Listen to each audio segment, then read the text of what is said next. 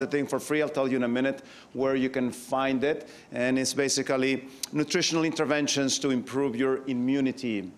You can find that here on this page. Just Google Francisco Ramirez ResearchGate, and you should be able to download that guide for free. Just go ahead and look for it. And you can download it, share it with whoever you want. Amen was also involved in this project as we were writing these things. And your handout for today is going to be this book, Pandemic Busters. You know, we're going to be dealing with a little bit on the topic of it. For those of you that don't know this book is like an infographic, the whole book. In fact, the book has just been translated into Japanese, you know, so God willing, I'll be going there soon there to promote it. The publishing house of Japan is going to be printing this book. The book has been translated into 16 languages as we speak. In fact, if you're interested in getting some of those copies, just I'll tell you where to find them in a minute. We also made a workbook for those people that want to study and apply these interventions in a practical way. As well as we have a few books for children. This is one of them. It's called I Have the Flu, What Should I Do? And it talks about this little girl that has the flu and all the things that she needs to be doing. You know, resting enough, drinking enough water, avoiding sugar, and so forth. So the book is also available in Amazon. It's available on audiobook also. If you want to listen to the book, you find it on Audible, as well as the Kindle version of the book. And for those of you that like to teach others, the whole book, we made it into PowerPoint slides. So you guys can actually get those PowerPoints, a set of 22 slide sets. So as you saw, you know, the images are really good quality, excellent material to teach others about healthy living. So if you want to download a few of the chapters for free, just go to this website, healthwise.store. And then once you get to that website, select free downloads, and you should be able to download them for free. So the question that we're going to try to answer today is there any pandemic on the horizon? You know, or are we done? Many people ask, Doctor, how come they don't stop this, pandemics and COVID-19 and so forth? Well, to try to stop those things is like trying to stop this fish. It's really easy. Look at that. Very, very easy. You cannot. The question is, are you going to be ready when you face it? You know, how is your lifestyle, your way of living? Are you going to be prepared when you face the next one?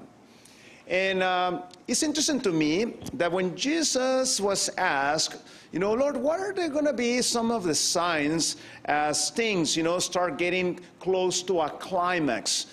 Jesus gave a series of characteristics of what we would expect to see. And these are some of those signs. Matthew 24, verse 7, it says, "For nation shall rise against nation, and kingdom against kingdom." Anybody has heard of any wars around? Yes or no? Plenty of them, isn't it? The Ukrainian one is the famous one, but I'm telling you, there is conflicts and pre-conflicts in multiple places around the world. Another one of the characteristics that we were going to find, it says there was going to be what? Famines. Is there famines today? Sadly, yes. We live in a world in which some have overabundance, but some other ones don't have enough. And this is from the UN, in which they are identifying 20 worrisome hunger spots around the earth. places in which people don't have enough to eat. I actually had the privilege of visiting a few of these in my travels. And as you can see, it's not just one spot, but it's multiple locations throughout the planet where you find these hunger spots. Very, very sad situation. Another characteristic is that there was going to be earthquakes in many places. Is there many earthquakes today? Well, let me put it in numeric value. See, if you check the databases from 1900 to 1910, there were 3 earthquakes 6.0 and above. When the earthquake is 6.0 is when you really feel the earthquake. Okay? Now, compare from 1990 to the year 2000, there were 943 earthquakes 6.0 and above. Little difference? Humongous the difference that we're seeing. In fact, if you study this chapter 24, the language of this chapter is as a female that is about to give birth.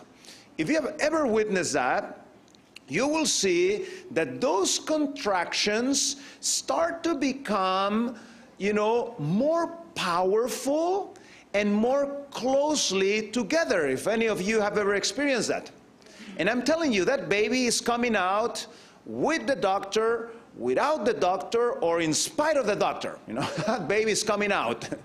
And that is exactly what we are seeing in this world. We can see these signs, and they're becoming more frequent and more powerful, telling us that something is about to happen. And another characteristic that is there in Matthew 24 is that there's going to be what?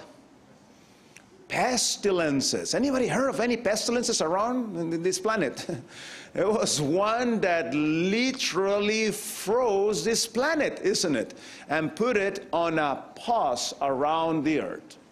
There are in the world today many who close their eyes to the evidences that Christ has given to warn men of his coming. They seek to quiet all apprehension, while at the same time the signs of the end, what? Are rapidly fulfilling.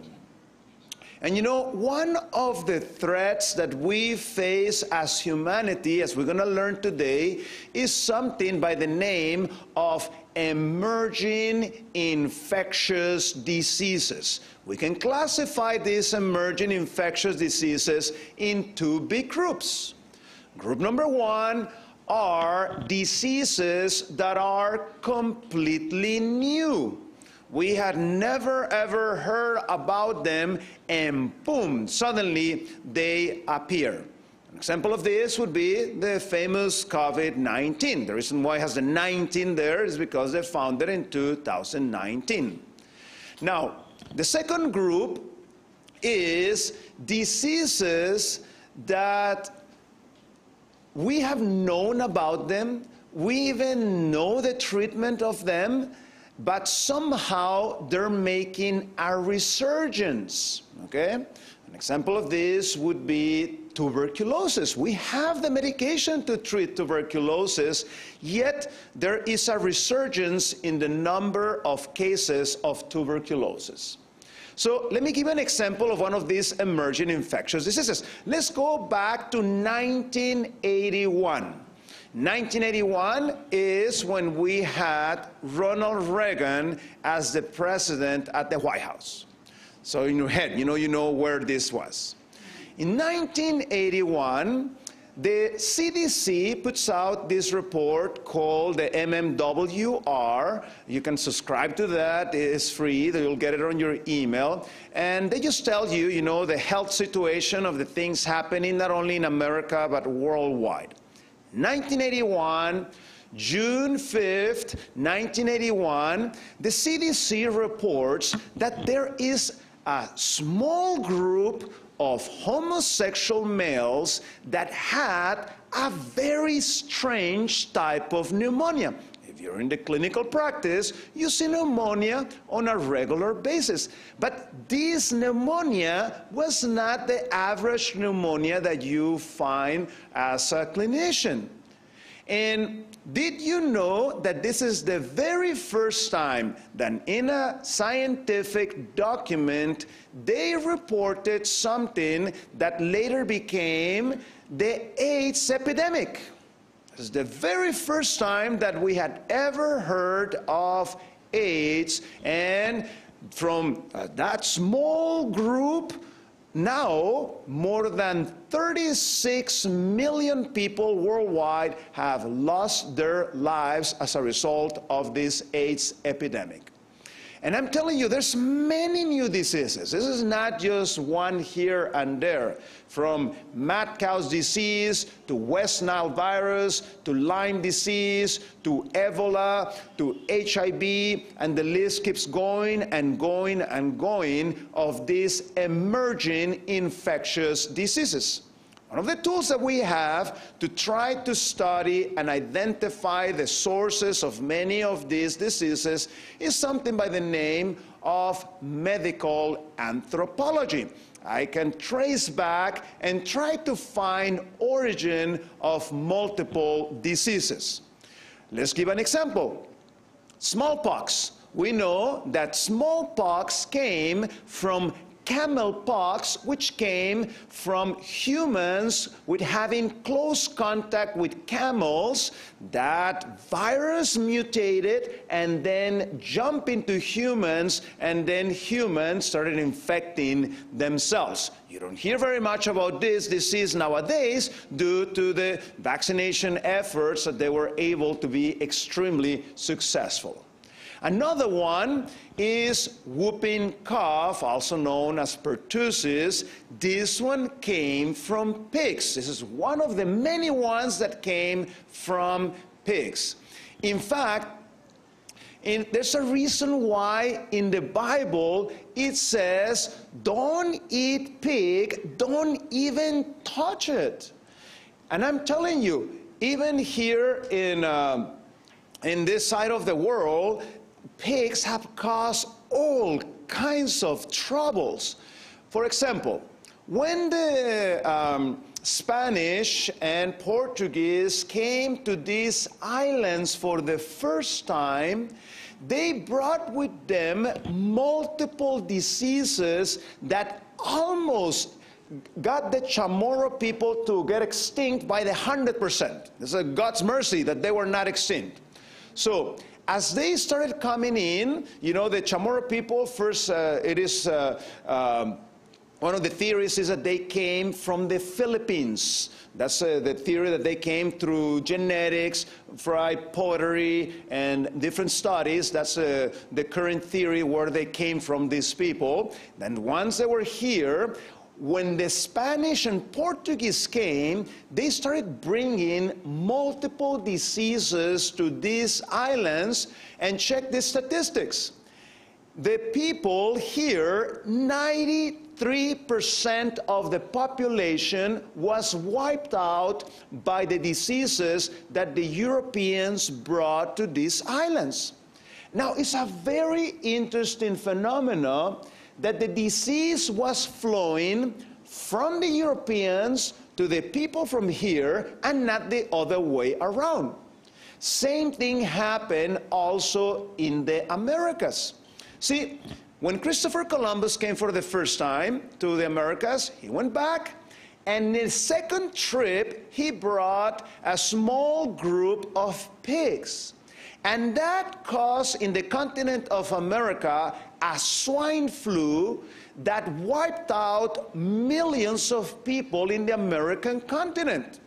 It would have been better off, you know, to leave those pigs up in Europe. In fact, Europeans brought to here and the American continent the pigs, the cows, the chickens, the lambs, the goats, the horses, none of these animals were here. Even those deer that are around there, the Europeans also brought that. Even those rats that are eating your food there at night, the Europeans brought those animals also here. They were not here, none of those animals. In fact, if you study a little bit the history of Mexico, a few years later, after Christopher Columbus' arrival, Hernán Cortés came to conquer Mexico. Already, half of the population of Mexico had been devastated by the diseases that the Europeans brought to that continent. In fact, that's one of the reasons why small groups of army were able to take down tremendous empires that were very powerful, because their armies had been devastated by these diseases. In fact, by 1618, the population of the Indians of Mexico had been come down, the Aztecs, from 18 million to 1.6 million. Tremendous devastation that these diseases were causing. And why was this phenomena? We'll answer that in a minute. Another source of disease has been typhoid, and this one came on chickens. In fact, all chickens, in their digestive tract, you find this germ.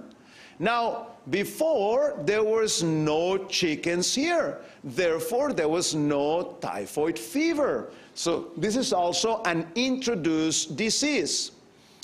And then measles, something that again has been very well controlled due to vaccination. This one came from close contact of humans with sheep and cows. Just the last 200 years, it had already killed 200 million people. Again, you don't see these numbers due to vaccination has been able to control many of these numbers. And dogs actually gave us the influenza, that disease that comes, in a cyclical basis, usually on the winters. Now, think a little bit about it. You think that the ducks that are flying there in the sky are the ones that infected us? No, they're too far.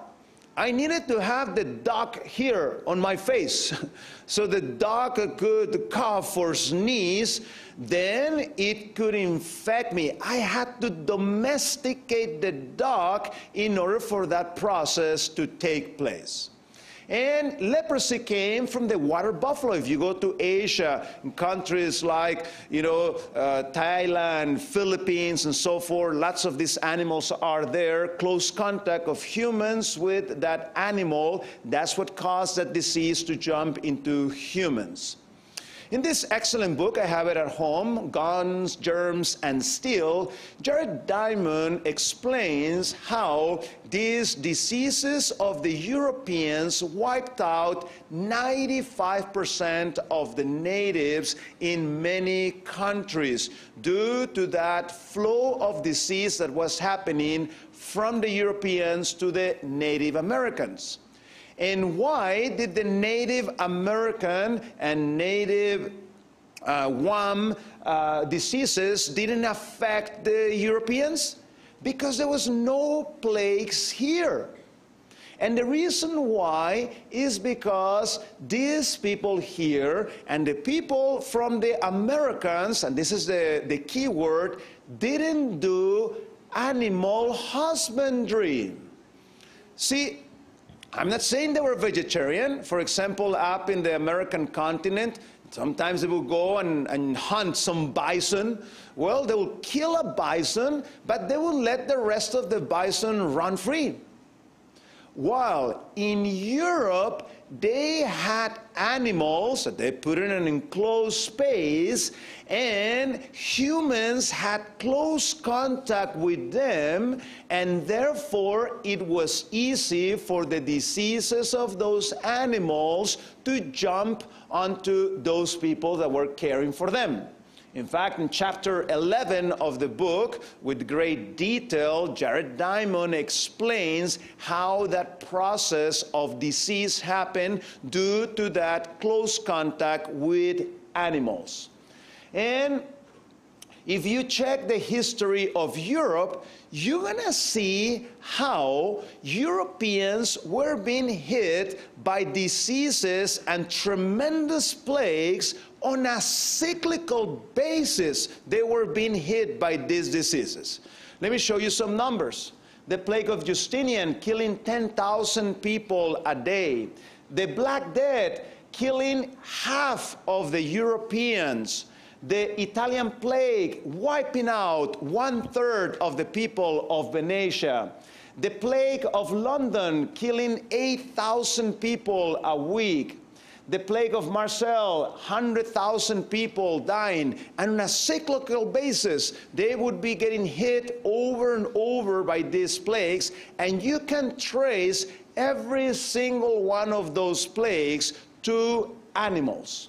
Now, the story started changing by the time that we reached the 20th century with the advent of things like public health interventions, in which they started teaching people the importance of washing your hands and taking showers. You know, that started decreasing many of those commonly infectious diseases.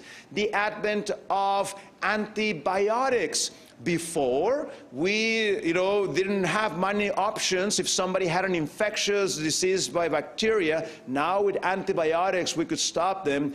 And then vaccinations did a good job to decrease many of the common killers of the world. And something happened around the 1950s, 1960s. Infectious diseases started to decrease dramatically worldwide, but around the 1950s and 1960s, a resurgence in the number of infectious diseases started increasing dramatically. And it's interesting that this has to do with something that I learned when I moved to Norway. I speak Norwegian because I used to live in Norway. And when I moved to Norway in my 20s, I realized that Norway was very different from Mexico. Not only the weather is different, it's quite different there, the weather, but the whole country runs very differently from Mexico. The level of honesty, the low levels of corruption, the way that wealth is distributed very equally among all the population, and so forth. So when I got there, I started thinking myself, I'm going to find out why Norwegians are such prosperous people. And what I did, I went to the local library to read the history of Norway. And I got shocked. Norway in the past was identical to Mexico. There was corruption, there was abuse of power, there was dysfunctionality. It was a mess, Norway. But somebody by the name of Martin Luther came to Norway, and it gave them a new philosophy. And that created tremendous changes in the behavior of the people of Norway. I've been to 88 countries on planet Earth, and I've seen this with my own eyes. You show me a Protestant-built country, I'm going to show you the most prosperous countries on planet Earth.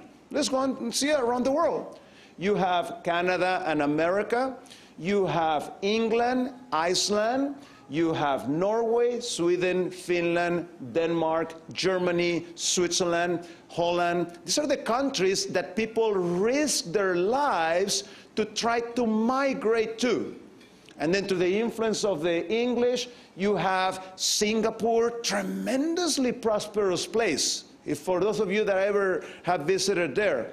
And Singapore is in the same peninsula as Malaysia.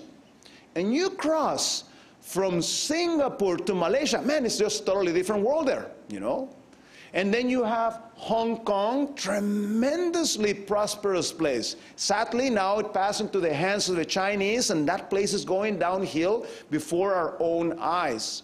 And then you have also South Korea, the country with the highest amount of Protestants in all Asia. And then you have Australia and New Zealand, tremendously prosperous countries as a result of a change of philosophy. But something happened in these countries. Something happened, very sadly, that is described here in Proverbs 38. Don't let me tell lies, and don't make me what? Too rich or too poor. Give me only enough food for each day. If I have too much, what's going to happen? I might deny that I need you. And sadly, this is what happened in many of those countries. People forgot the source of their prosperity, and agnosticism, atheism, postmodernism, and these types of philosophies now dominate these countries. And especially the young people, many of them stating that they no longer have any religious beliefs. And sadly, the reality is that this is having consequences. Book Great Controversy. If you haven't read that book, I suggest you pick up a copy. Excellent book. I'm reading from book Great Controversy. Satan works through the elements also to garner his harvest of unprepared souls. He has studied the secrets of the laboratories of nature, and he uses all his power to control the elements as far as God allows. It is God that shields his creatures and hedges them in from the power of the destroyer. But the Christian world has shown contempt for the law of Jehovah, and the Lord will do just what he has declared that he would. He will withdraw his blessings from the earth and remove his protecting care from those who are rebelling against his law and teaching and forcing others to do the same. Satan has control of all whom God does not specially guard. He will bring disease and disaster, and their populous cities are reduced to ruin and desolation. Even now he's at work. In accidents and calamities by sea and by land, in great conflagrations, in fierce tornadoes and terrific hailstorms, in tempests, floods, cyclones, tidal waves, and earthquakes, in every place and in thousand forms, Satan is exercising his power. He imparts to the air a deadly taint, and what happens? Thousands perish by the pestilence. These visitations are to become more and more frequent and disastrous. Destruction will be upon both men and beasts. The earth mourning and faded away. The haughty people do languish. The earth also is defiled, and the inhabitants thereof, because they have transgressed the laws, changed the ordinance, and broken the everlasting covenant. So, this is a sad reality. Those countries that were tremendously blessed, now that they turn their backs, you show me the most secular countries on earth, I'm going to show you the highest suicidal rates in the world. Like when I go to places like Australia and New Zealand, beautiful countries, prosperous places, and so forth, with jobs and education and healthcare and so forth, yet young people taking their lives because of the emptiness of these philosophies that are causing in their lives. So this is what is called the rose effect. And let me show you how society has changed very much. Notice that it's around the 1950s, 1960s when this change took place. For example, percentage of teenage girls who had premarital sexual relationships. Notice that the change started here in the 1950s, 1960s, and then the numbers started going up.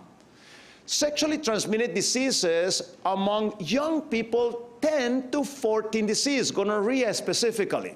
I mean, this disease shouldn't be at this age, yes or no? Notice how here, around 1560s, the numbers started climbing up. Birth rates of single girls that are 10 to 14 years old. Notice here, the numbers start here and then start going up. Out of wedlock births as percentage of all births, notice how has been steadily climbing up and up and up. Divorces going up. Child abuse, 2,300% more today. Illegal drug use, 6 1,000% more today than 1950s, 1960s. Violent crimes, 1,000% more today. Suicide among teens going up. So by the time that we reached 1975, we had 30 new diseases that nobody had ever heard about them. New emerging infectious diseases. And here's a nice map of these emerging infectious diseases. Please notice it's not just one here and there. They are all over the place, and this is something very worrisome. Even the World Health Organization is very worried about this trend that is happening worldwide. Page 17 of this book that I have at home, depending on the present policies and action, this situation would lead to a catastrophic storm of microbial threats. So by 1975, we had many, many new diseases. Let me give you a few examples of where these diseases are coming from. Argentina, classic example. Argentina, as a national policy, what they started doing, they started cutting down their forests and putting instead animals, because many more people wanted meat. So in order to provide that meat worldwide, they cut their forests and put these animals there. As a result of that, there was close contact of diseases that were naturally in the forest with the animals that they brought there and the people that were taking care of those animals. So here's a map. Do you see all these countries here? All those countries started following the same pattern as Argentina, and every single one of these are emerging infectious diseases that surged just recently as a result of those new countrywide policies. Here's another example. There is these new, very worrisome diseases. Notice the title of these diseases. These diseases are called the viral hemorrhagic fevers. Do they sound nice? Just a name. No, they are not nice diseases. The most famous one of these happens to be Ebola. That's the most famous one that everybody knows. But there's other ones that are really nasty. For example, this Marburg disease. This Marburg disease, notice, it has a fatality of 50%. 50% of the people that catch this bug are going to die. It is a nasty disease. Where did they come from? Let me tell you the story. Business people realized that Africa had really good quality wood. So what they did, they started sending crews of workers inside deep in the forest to cut down and harvest those trees. Now, imagine that you're one of those workers, and you're going to go there to that forest for the next, couple of months. What are you going to eat? I mean, after, a week or so, you're going to run out of your food that you brought with you. There's no ladies there, trying to sell you some food. There's no corn plantations. You could go and cut, some ears of corn and boil it. What are you going to eat? Well, these people started killing monkeys and started eating this meat. In fact, it has been very well documented, 26 different species of monkeys that these people have been killing. And the worst part is that they went and told the people of the city, hey, you should try chimpanzee, it tastes really good. And now the people from the cities started eating these things. Again, from what we read, in Leviticus 11, it says, don't eat these animals, yes or no? And here they are disobeying that principle. It gets worse. See, Ebola can be traced to eating those animals. See, these diseases were naturally in these monkeys. So as people ate these animals, the disease jumped into the humans. There's many good documentaries if you're interested in the topic. This one from Vice News, how that Ebola came from that monkey meat. This is something very well documented. In fact, did you know that AIDS came in the same way? Here is Journal Science, one of the top journals in the world. Direct exposure to animal blood and secretions as a result of hunting, butchering, and other activities, such as consumption of uncooked contaminated meat, is what caused AIDS. AIDS is this HIV virus is naturally in some of these monkeys, so by eating that meat, that AIDS jump into humans. See, again, there's a reason why Leviticus 11 says, don't eat monkey. In fact, if you're interested in the topic, here's this article here from National Geographic documenting how that HIV came from that consumption of those monkeys. And this is the sad reality of our world. So the problem with this AIDS is that we have not reached the top. We're seeing more and more cases, especially nearby you guys here in Southeast Asia and Southern Africa. There are many, many cases of this AIDS. Another problem is your close-by neighbors here in Asia by doing these wet markets. Just think about it. You have different species of animals that you're putting them together, animals that in nature they were never together. So that makes very easy for these diseases to mutate and become extremely pathogenic. So let's go and visit one of these places so you can see with your own eyes. This is not a problem just from China, it's multiple countries. These are bats. So what they do, they cut the wings, they do some recipes with the wings, and they do some recipes with the rest of the bats. Question, does Leviticus 11 says you should eat bat? No, it says you should not be eating bat, according to the Bible. And then just next door, there's this guy chopping off this, boa type of snake that they're gonna eat. Again, the Bible says don't eat that animal. Did you know that bats have little hands? They are at the end of the wing. Look at that, the little hands of the bats. And then you go to the next table, look at what these people are gonna eat. They have these rats they're gonna eat. Does the Bible say you should eat rat? No, the Bible said you should not be eating rat. And then just next to it, you have this poor cat, that they're gonna eat. Again, the Bible says don't eat cat. Pig, the Bible says don't eat pig. And then even more bats.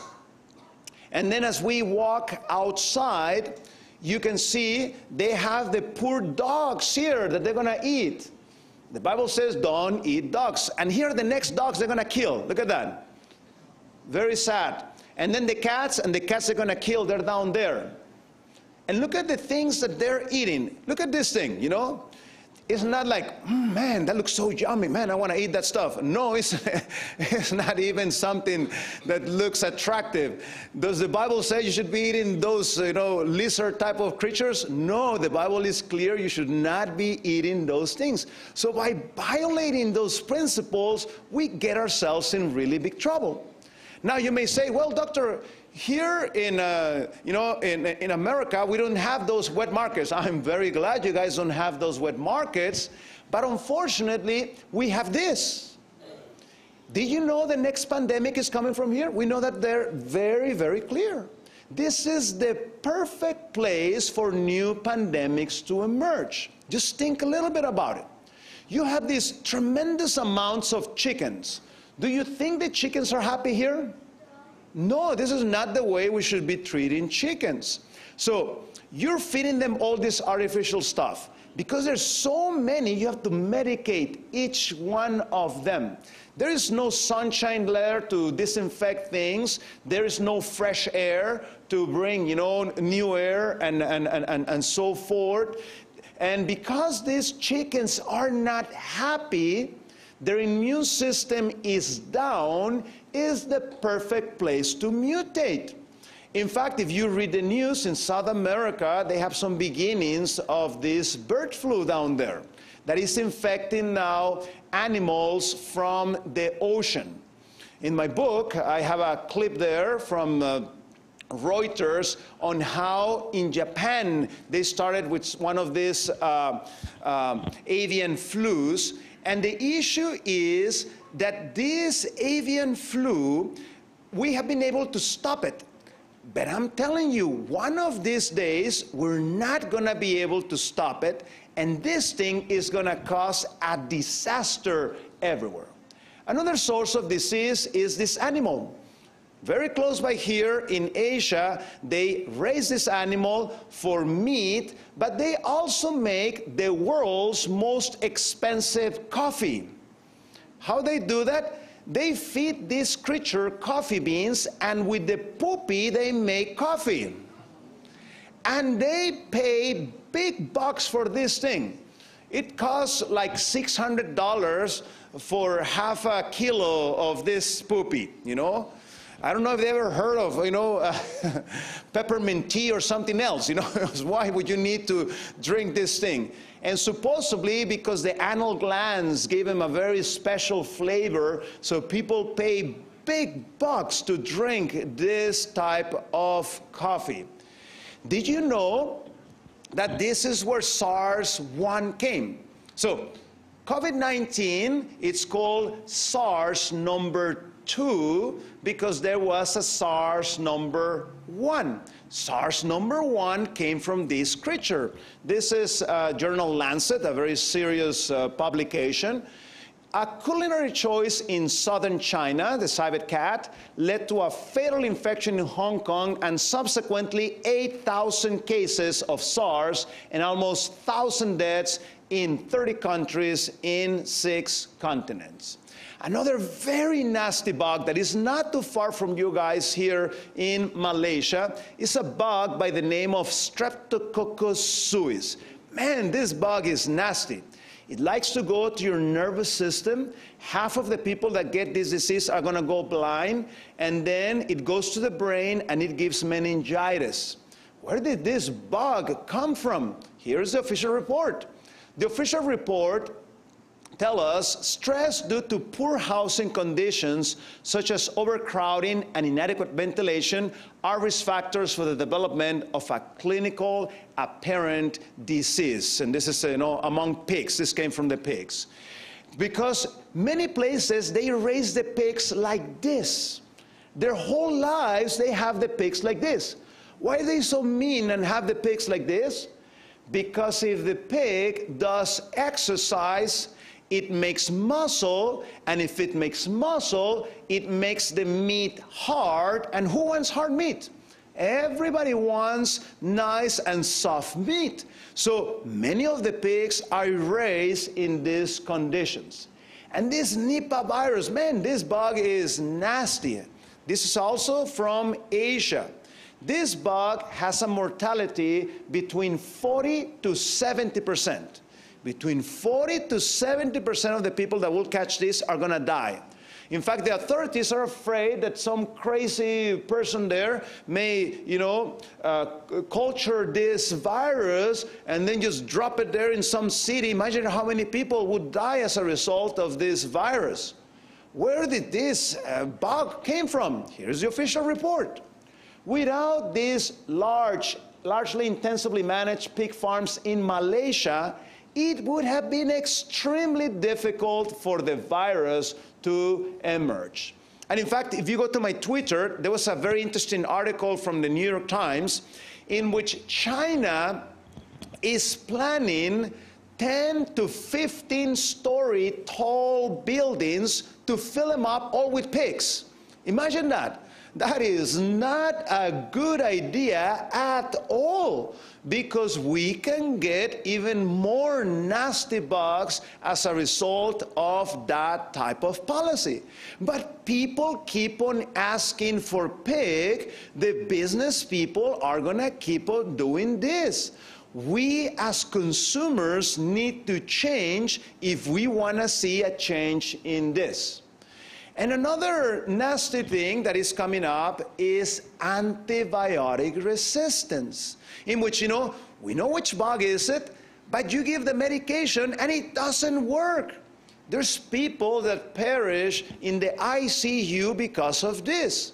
In this study that it cost more than $1 million to do this study, what they were doing, they were documenting how when people ate animals that were exposed to antibiotics, when you ate that meat, you became antibiotic resistant. And you can see it here. See, everybody that ate that meat that had been exposed to antibiotics, every single one of them had some level of antibiotic resistance. Compared to these people that were on a plant-based diet, notice that none of them had this antibiotic resistance. So it's even dangerous to eat this type of meat. So this is something very worrisome worldwide, this antibiotic resistance, and most of that is not to the overprescription of antibiotics, but rather the reality that 70% of all the antibiotics worldwide are given to animals. Therefore, we are creating tremendous antibiotic resistance, and the day that we need them, it doesn't work. And this is the problem that we are facing. So, notice in the book, Counsels on Diet, the light given me is that it will not be very long before we shall have to give up any animal fruit. Even milk will have to be discarded. Disease is accumulating rapidly. The curse of God is upon the earth because what? Who has cursed? Man has cursed. And this is not just one isolated quotation there. There's another one here. Tell them that the time will soon come when there will be no safety in using eggs, milk, cream, or butter, because disease in animals is increasing in proportion to the increase of the wickedness among men. Question, are men becoming more wicked today? It's the reality of the world that we live in. I was at the American College of Lifestyle Medicine. In fact, that's the reason why I'm here, because that's where I met Dr. Robinson. And yeah, I told him, hey, I'm coming down to Australia, there's a possibility that I may be able to jump up to Guam, But it was very interesting, this meeting, where you have some of the most brightest minds in the world, the whole conference with thousands of people. Guess what many of them were serving there? All plant-based. See, because this is where the world is going towards. And we shouldn't be behind. We should be ahead of the curve. There is protection by following that type of lifestyle. So we need to let those animals alone, There are multiple diseases that have caused. Let's leave those animals alone. So some people say, well, doctor, this is scary. Well, yeah, it is. But let me remind you of something. There was a time that the disciples were in a tremendously fierce storm. They thought they were going to die. But what made the difference was that Jesus was on this boat. And the story changed completely as a result of that.